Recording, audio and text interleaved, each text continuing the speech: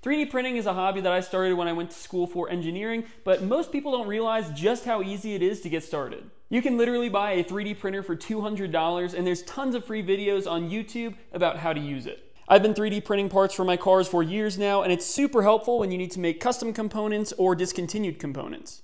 I made these components for my C5 Corvette with my 3D printer at home, and I actually designed these myself. This is a door panel cover that goes right there, and these things fall off all the time on the C5 Corvettes, so I just decided to make this, and it pops right in, and I can print as many of these as I need. And this is a cup holder stabilizer for the C5 Corvette because everybody who has a C5 knows these cup holders are way too shallow and they're completely useless, but this fixes that issue.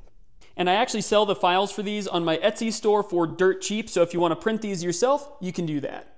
And if you want to get started with 3D printing, make sure to check out my video on my YouTube channel for the quick guide on how to get started with 3D printing for cars.